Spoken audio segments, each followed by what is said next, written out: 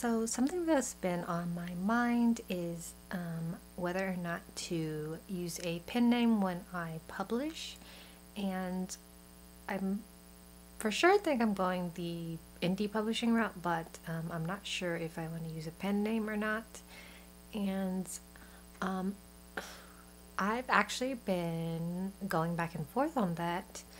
I thought I was for sure gonna use a pen name when I published, but now that I think about it, I think maybe I wouldn't mind like the criticism. So I'm the type of person who thinks if your book is crappy, then readers are entitled to their opinions, readers are entitled to leave a negative review, and they're also entitled to create a rant review video if they want. On the other hand, as a writer, I would be scared shitless if I saw my book on the thumbnail of an AuthorTube rant review video.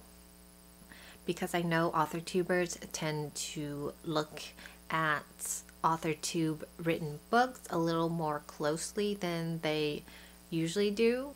And that's not true for every channel, but usually AuthorTuber books are looked at with more scrutiny.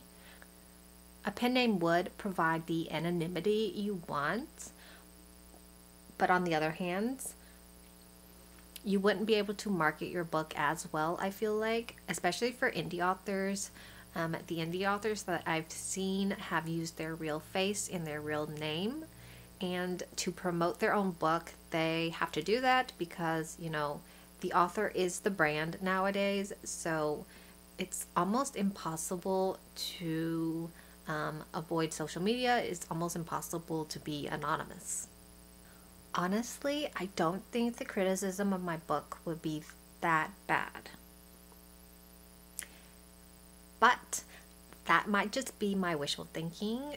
I think the book is good, but that might just be because I wrote it. To summarize my dilemma, I am proud of my book and I want to put my name on it. At the same time, I am deeply terrified of AuthorTube rant review videos. At the same time, I think readers should be able to express their opinions, especially if it's a crappy book. And if my book is crappy, I want them to express their opinion.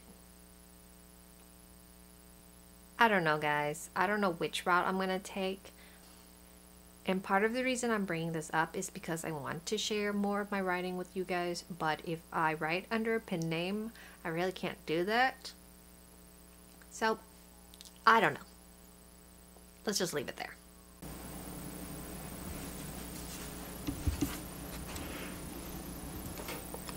Hey guys, just wanted to pop in with a quick line edit.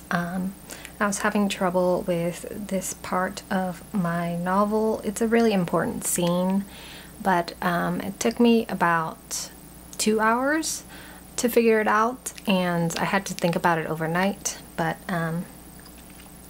so for context, by the way, this is my line editing process. I'll put it up on the screen for you guys. So this is just my general like line editing process if you guys want to use it. But so for context, there's a character C, and he's making kind of insidious remarks to character B, who is already exhausted from some earlier events. So I wanted to show his exhaustion, but I was having trouble with kind of getting how much this is affecting him, how much character C's comment is affecting character B. So the original read, cold sweat dripped down Blank's back. His muscles had gone limp from earlier. He didn't have the energy left in him to push back. He tasted a light hint of stomach bile in his mouth. And that last line turned to a caustic hint of bile, and then I couldn't think of the word, so I thought something like mist. I wanted to like gas, so I thought eroded, but that wasn't right. And so I just settled on a caustic hint a bile coated his tongue. And then that actually changed into something better.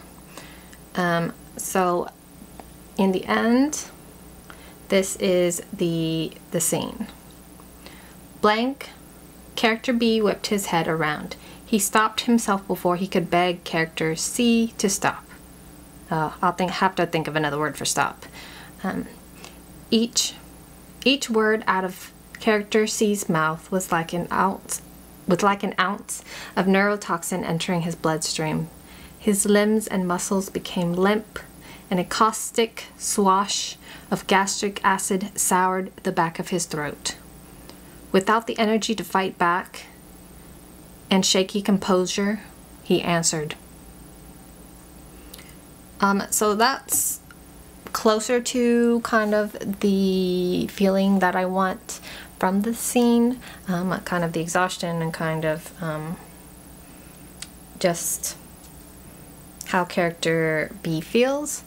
I know parts of it sound a little too maybe technical. The jargon is a little technical, but it actually fits with this character, and in context it fits. So out of context it might sound a little too technical, a little too scientific, but in context this character is very science driven and science based, so he would be the kind of person who uses this kind of jargon. Alright guys, that'll be all for today. Thank you for watching. Please like and subscribe for more content. It really helps me out in the algorithm. This was my first writing vlog, so it's a bit chaotic.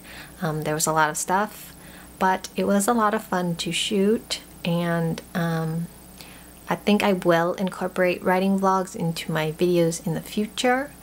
I'll try not to do the same thing over and over again because I know that can get a little repetitive, so I'll try to do that.